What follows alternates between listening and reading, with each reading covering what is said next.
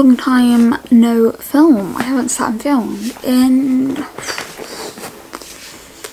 over a month. Hey, what's up guys? Welcome back to my channel if you're new here. Hi, hello, I'm Lydia, and as you can see, I'm very much so alive.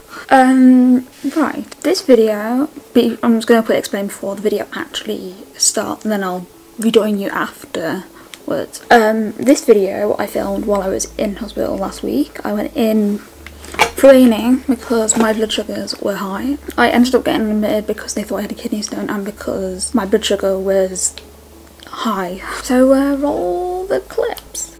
So I got admitted to hospital, and today I want to talk a bit about what happened and why I was there.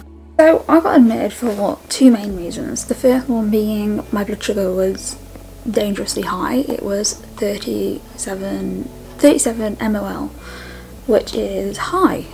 It's very high, it's dangerously high. They suspected that I was in DKA, and if you don't know what that is, I will make sure it is on screen right now for you. And the other reason was because they thought I had a kidney stone or gallstone. So proceed, because I've seen a few comments lying around the internet that I'm still drinking high sugar everything, I'm eating crap.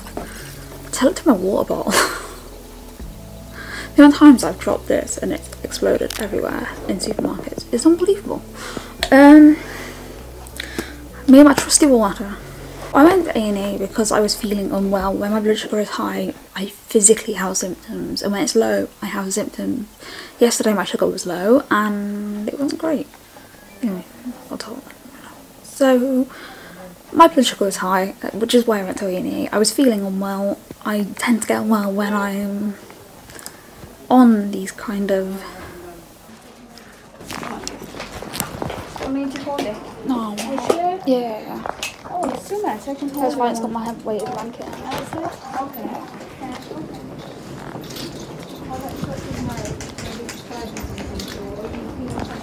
You want to say something? Highs. I feel sick. I feel like the room's spinning. I feel like I'm going to collapse. I just feel awful. Like, I feel physically unwell.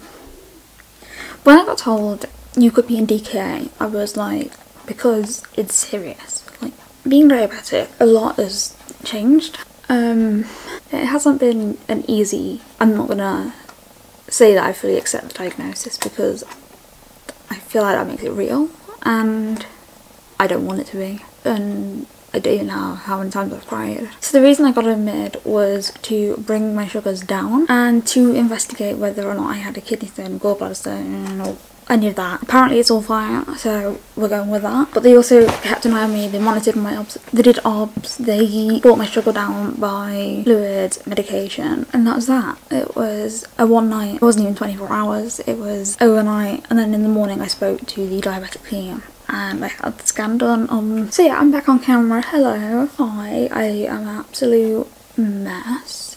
Welcome. So this whole experience was absolutely terrifying. Can't explain how terrifying. It literally, I don't know, just being told you could be in DKA, you could go into a coma, like, that's not easy to hate at all. You guys have probably seen the other videos that I've done about being diabetic and this whole journey. It did hit me out of nowhere, and I also want to thank anyone who has helped me out the last few weeks, because at the minute I don't have any money, and I'm not going to sit here and be like, oh yeah, I've got loads of money. I don't have loads of money. So anyone who's helped me with my Amazon wish list, which by the way, if you are interested, links down below.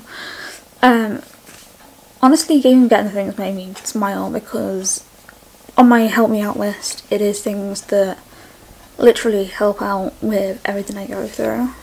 And I have all these diabetic things on there and I want to thank people for helping me out when I've been at my lowest, honestly.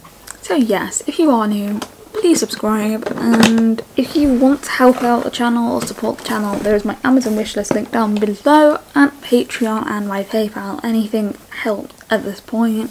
So yeah, that's fun. I'll see you guys soon.